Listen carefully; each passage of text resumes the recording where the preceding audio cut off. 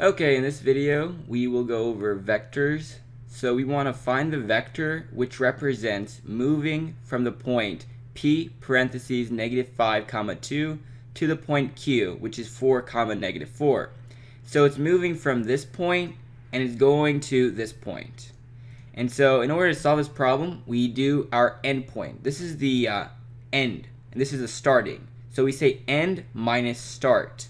So 4 minus parentheses minus 5 comma, then we do the y-axis essentially. So -4 minus parentheses 2. And so the vector would be this.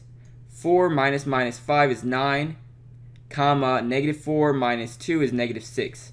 And so this is our final answer.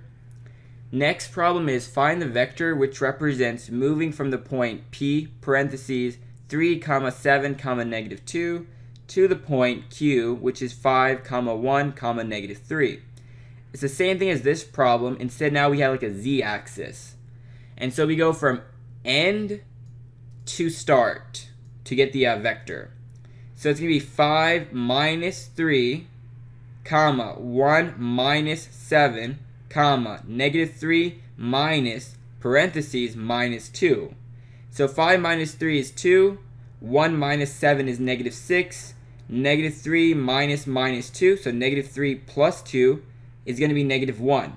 And so this is the final answer. The last one is if the vector x is equal to -4 comma -7, then what angle between 0 and 360 degrees does vector x make with the positive x-axis? So we know we're from -4, -7. So we're in quadrant 3. So -4 and then down -7. And so we want to find this angle right here, from here all the way to here.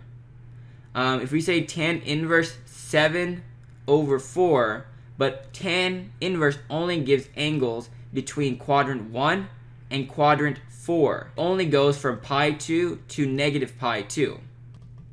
So if we were to hit tan inverse 7 over 4, it would only go from -pi 2 to pi 2, and so that would be about -90 degrees to 90 degrees. But for our actual angle, we know it's going to be like this. It's going to be greater than 90 degrees. And so what we need to say is we first do tan inverse 7 over 4. And when we do this in the calculator, we would get 60.3 degrees. But 60.3 degrees is essentially this angle right here. What we have, it goes from here all the way to here. So we say 180 plus 60.3. And so the final answer would be 240.3 degrees. Because if you think about it, if I was to type tan inverse -7 divided by -4, that's the same thing as tan inverse 7 over 4.